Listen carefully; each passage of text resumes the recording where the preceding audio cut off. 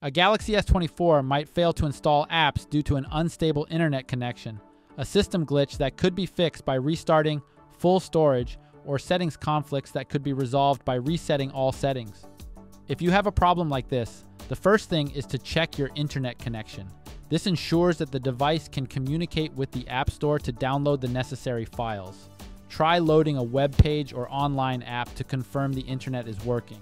Or you can just do a speed test to know if it also has something to do with the connection speed. If your connection is fine, then what you need to do next is to restart your phone. This will resolve temporary software glitches that might be preventing app installation. To do it, press and hold the volume down and power buttons for a couple of seconds. When the power menu shows, tap Restart. Tap Restart one more time to confirm. Allow your device to reboot and then try installing and to see if the problem is fixed.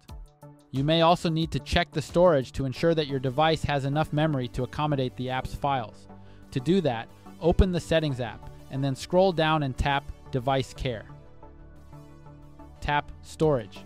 Here you can see the available and used storage on your device. If necessary, clear some space by deleting unnecessary files or apps.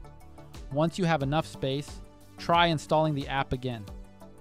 Lastly, you might need to reset all settings on your phone, as it restores your phone's settings to their defaults, eliminating any potential conflicts that could interfere with app installation. To do that, just open the Settings app. Then, scroll down and tap General Management. Tap Reset and select Reset All Settings.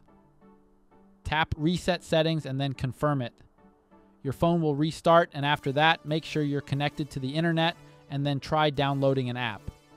That should take care of the problem. We hope this guide helps you customize your Galaxy S24 to better suit your needs. Thanks for watching.